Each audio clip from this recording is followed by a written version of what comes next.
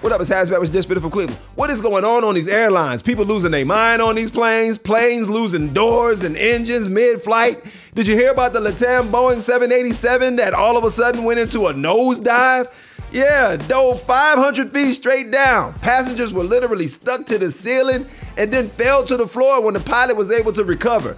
Now, the pilot said a control panel all of a sudden went black, but that was a lie, because what really happened was a flight attendant was serving food in the cockpit and accidentally bumped the switch on the pilot's chair, sending the motorized chair forward, causing a nosedive. A lot of people got injured, but thankfully nobody died. Had I been on that flight, my soul would have literally left my body. Being 30, 40,000 feet up, then diving straight down, no roller coaster thrill can top that. So I say all this to say, Cedar Point, you have about 14 months to respond. This has been HazMatt with Dishin from Cleveland.